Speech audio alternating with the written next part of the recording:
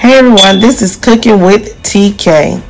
Today you guys, I have prepared in my Ninja Foodi a delicious whole chicken, or some would say a whole hen. That's right, I cooked this up in my Ninja Foodi under my air crisp, tender crisp lid. It is very crispy. It turned out really well. If you guys would like to know how I prepared this whole chicken or whole hen in my Ninja Foodi under my tender crisp lid, let's get into this video so that you too can make you a nice, delicious whole chicken in your Ninja Foodi. Let's get started.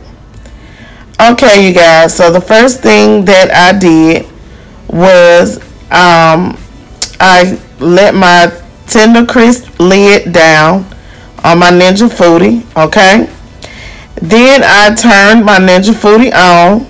Okay, I am going to press my air crisp button for my tender crisp lid.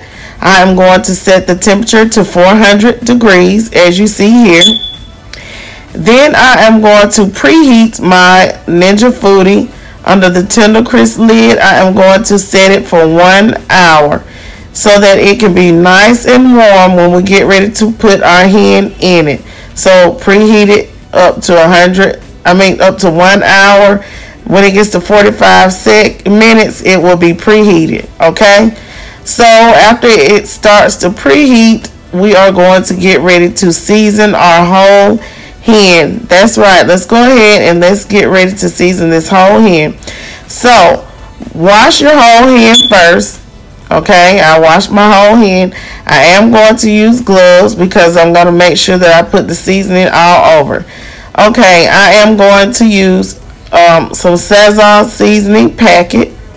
Okay, that's by Goya. If you don't have Szechuan seasoning or any of the seasonings that I am using in this video, trust me, you can use the seasonings that you like, such as lemon pepper seasoning. Okay, I'm going to use some Tony's Saturated Creole seasoning. I am going to use some regular black pepper, and I have some sea salt. I am going to use some vegetable oil. You can use canola oil if you like. And I'm going to use a stick of butter. Also, you can use any type of oil you choose. Okay, the first thing I am going to do is to take the butter, and I'm going to lift up the skin on our whole chicken or whole hen, and we are going to place that butter underneath the skin. That's right, because the meat under the skin needs to be seasoned and have some kind of taste to it as well. Okay, so now I'm going to take some more butter, and I am going to rub the outside of the hen all over. That's correct.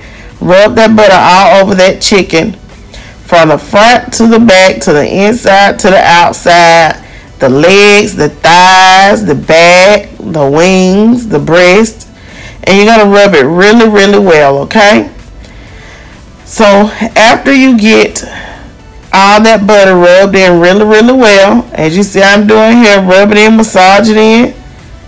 Okay, you are going to get ready to put the oil on. So pour the oil over it and rub the oil from the front to the back as well on that whole chicken. Okay, that whole hen. Just keep going until you get it rubbed in very well. You can use EVOO if you like. Okay, now let's go ahead and let's place our seasoning. The first seasoning that I'm going to use is the Szechuan seasoning by Goya Szechuan. It has a lot of different flavors in that seasoning, and it adds a beautiful color to your hen as well. And remember, this recipe can be done in the oven as well if you don't have a Ninja Foodi to cook this hen in. Okay, next I'm going to add my black pepper. I'm not using any measurements. You add the seasoning to your liking. Okay, me, I placed it on every inch. Okay, And I'm going to do the same thing with the Tony Saturated Creole seasoning. And that seasoning tastes very, very good, okay?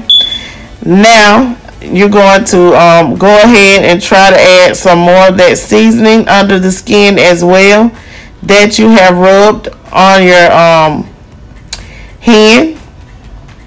Flip that hand over and get ready to put some seasoning on the back side, okay? So we're going to go ahead and add that black pepper. We're going to add some Sazon to the back side, Sazon seasoning. And we're going to add some of that Tony Saturated seasoning as well to the back side.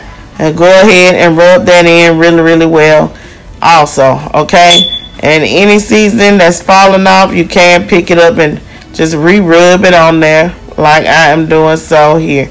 And yes, that's why I have a glove, because with that butter and the oil, it gets kind of messy.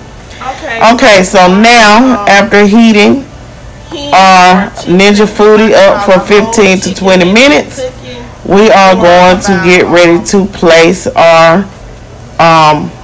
hen in our Ninja Foodi and allow it to cook. At 30-minute mark. Okay, so my hen has been cooking in my Ninja Foodi for approximately about 30 minutes on the front side. Okay, isn't that beautiful? I have cooked this so far for 30 minutes. Remember, I'm going to cook this for an hour in my Ninja Foodi.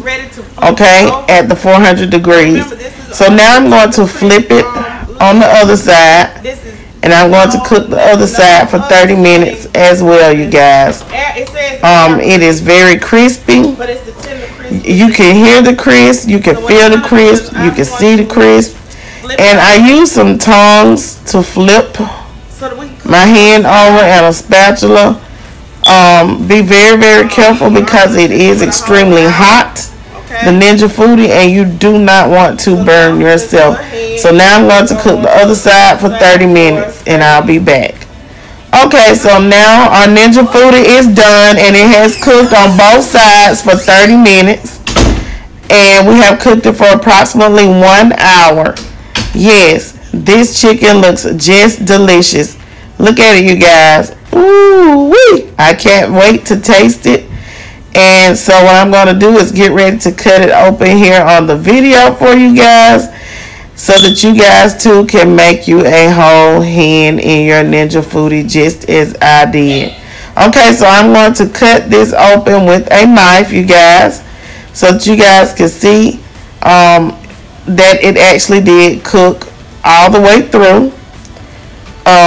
It's just like putting it in an oven. It's no different when you're cooking this whole chicken or whole hen in the Ninja Foodi. See that, you guys? It's still hot, but it is done. Remember to allow your chicken to rest before you get ready to serve it, okay, you guys? So as you can see, it's not too dry. It still has moisture in it, and that is perfectly cooked very well. I hope you guys enjoyed this video. I hope you guys try this recipe. Please don't forget to like, comment, share, and subscribe. Leave lots of comments down below and let anyone in your family know about this recipe that has a Ninja Foodi, and share this video out. And thanks for tuning in to Cooking with TK.